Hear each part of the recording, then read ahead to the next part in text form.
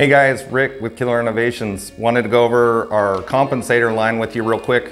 Some just installation instructions, some troubleshooting techniques, and just some things that we recommend you do so you can get going smoother and enjoy this compensator.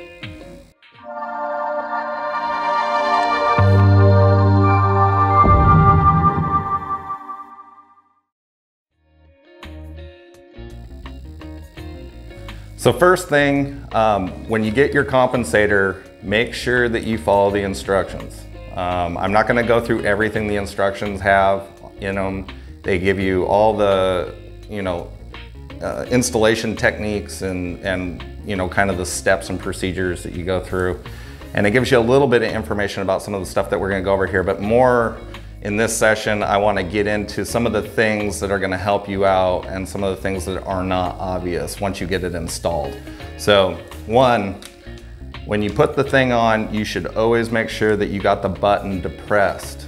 When you're turning this ring on the front, you don't want it to hear like a ratching sound. What that's doing is it's wearing the tooth off of the friction lock. So make sure that you have the button depressed all the way anytime that you're turning the locking ring on or off of the barrel. The other thing that I wanted to go over was the recoil spring. Now, Glock 19s are the most temperamental, and we normally see people run a 13-pound spring to make it function correctly. We actually sell a 13-pound spring on our website if you don't have one. But we do recommend that you use a flat wound spring, not a wire spring. The wire springs will create problems for you. They hang up on the frame when they compress and they slow everything down. So make sure that you're using a flat wound 13-pound spring on the Glock 19. Glock 17s are a little bit more forgiving. It really depends on the ammo that you're running. Some guys will still reduce the spring weight on those. We've seen them go all the way down to 11 pounds. 13 and 15 pounds is the most common that we see. Again, flat wound springs. The other thing that we want to go over is the ammo. Now, we did not tune this compensator to eat everything, because if we did, the really weak stuff would work okay, but the stuff that was really hot, it would feel like there wasn't a comp on your gun at all. So we had to tune this thing to the middle to the top end of the power range. So and every ammo is a little different. We test here in the factory with American Eagle 115 grain ball ammo, and Cabela's brand Herders, their 115 grain ball. So that's what we test with and tune with here in the factory. If it's not running with those two ammos, you got other issues going on. And so, and we guarantee, if everything's right, this thing will run. Now, it loves plus P ammo. So if you're gonna carry this for defense or anything like that, you wanna make sure that you're probably running plus P ammo. It's tuned for that. But it will eat some normal ball blasting ammo as well. If you're having problems getting this thing to function, that's what this next section is gonna be about, and we're gonna go through some of the little things that you can check and go through to try to troubleshoot what's going on. Okay guys, so in this section, what I'm gonna go over are some troubleshooting techniques that you can do if you're having problems getting your gun to cycle. And usually what you're gonna experience is stovepiping or misfeeds, because what's happening is the comp has taken out all the energy from the slide, and so the slide's not coming all the way back, so it's not getting a full run loading the next cartridge, or it's not getting a good solid eject. So what we want to do first is, one, you want to make sure that your gun is broke in.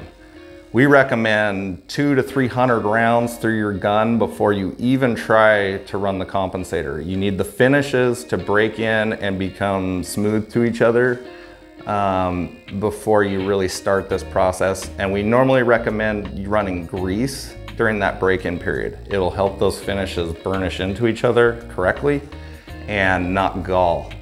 Once you have everything broke in, and you put the thing on and you're running good ammo and you've got the correct spring in it, if it's still giving you problems, there's some things that we can check. So I'm gonna get into that right now. So first thing, you wanna make sure that the barrel is fitting into the slide correctly without any force. So I'm gonna pull this gun down real quick.